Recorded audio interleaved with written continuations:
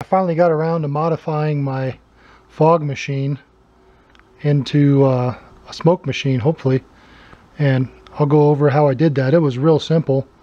I should have made a video while I was doing it, but this thing is so simple that I think you guys will understand. All I have here is I had some scrap 3/4 pipe, PVC pipe. I had a 3/4 to 1/2 inch reducer and some JB weld. And what I did was, initially the size of the nozzle was just a little bit bigger than 3/4. So what I did to make it fit was I took I had some excess pipe. This was my 3/4. I just held a piece about this long in my hand, and I took a propane torch just like this one, and I picked this up at Home Depot for less than 25 bucks. I turned on my propane torch, and then I just held the propane torch out, and I spun this in my hand, and I didn't hold it directly in the heat, but close enough to it. This thing got real soft, and I burned a couple pieces, so I had to do it a few times to get it right. You can use probably a lighter or a propane torch, a gas stove, or whatever you got. A heat gun would probably work.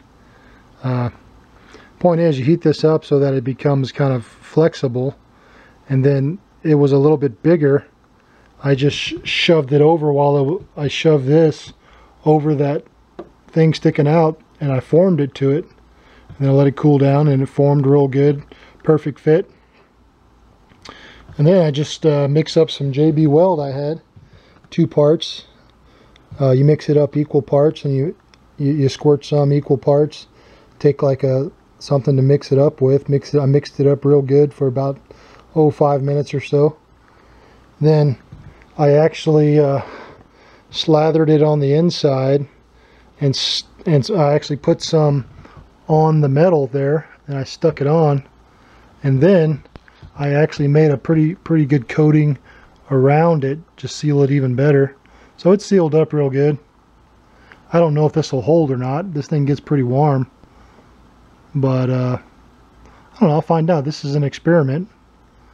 This is all plastic. I don't know if this will hold or not, but if it doesn't, then I'll just rip all this off, clean it up, and use metal.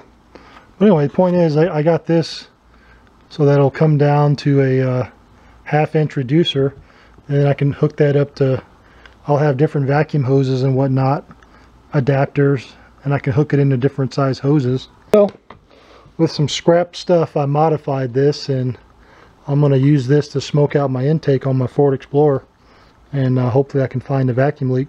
That's the idea. It's just, I mean, you can do this however you want. I don't know that this will work, but it's just an idea I had, and I think it will. So I'll let you know how it goes. I'm going to do a demonstration now just to show you how much comes out of here. Okay, my light came on, so I'm going to push this button and you'll see how it comes out. Yeah, and I can, when I turn it on, when I let go, it'll stop.